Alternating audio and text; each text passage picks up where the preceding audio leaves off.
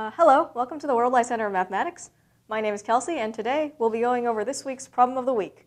For the full problem and the solution transcripts, you can look in the description below, and we will have that on our blog. So, you are asked to find the inverse Laplace transform of this expression right here. It's the kind of question you'll be asked, and definitely in a differential equations class. This is a very standard thing. I gave you the table of Laplace transforms, but as you can see, this doesn't really match up perfectly with any of the expressions you're given on a standard Laplace transform table. So we're going to turn it into something that matches with that. And we're going to start by everybody's favorite partial fractions.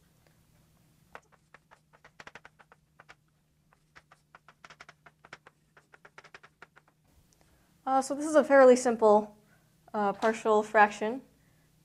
It's easy to solve, and we're about to do it. If you want to learn more about partial fractions, we do have a video on that. It is done by our professor, David Massey. It's very good. We'll put a link in the description for that. So as you can see, it kind of turns into this, and you can substitute a value for x, and it becomes very easy if you pick the right values. So the first thing that comes to mind is, of course, s is equal to negative 16. That will make this 0, therefore all we have to do is worry about the value of b.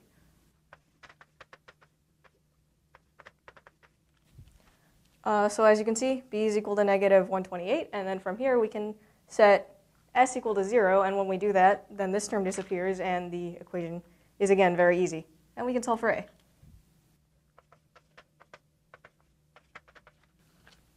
So these are our two constants for the partial fraction, and then it becomes very easy to dissolve, and then you'll be able to see that we'll be able to match up terms with the table, and it will be a very simple problem.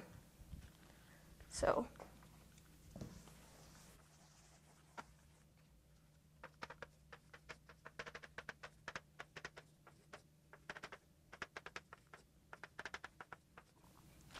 here I simply plugged in what we found with partial fractions, and we're going to use properties of inverse Laplace transforms to solve the rest of it.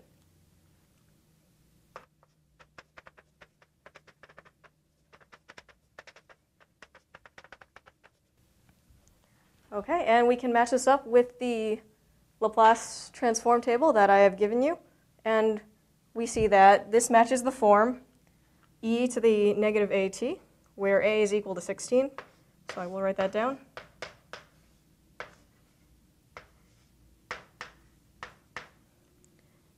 And we also have over here that 1 divided by s plus 16 squared, this has the form 1 over s plus a squared, and that is associated with t e to the negative at. I will also write that down.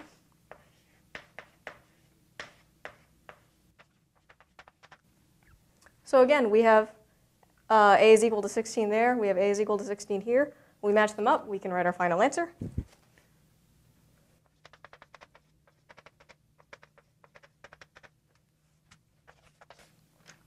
This is your final your final answer, and now you'll be able to solve these kinds of equations when you get to your differential equations class. So that's it for today's problem of the week. Thank you so much for watching. If you want to watch more problems like that, you can click up here to see other playlists with similar problems.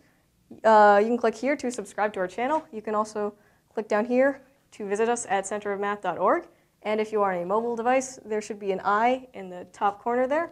And if you click that, you'll get the same links. Thank you so much for watching.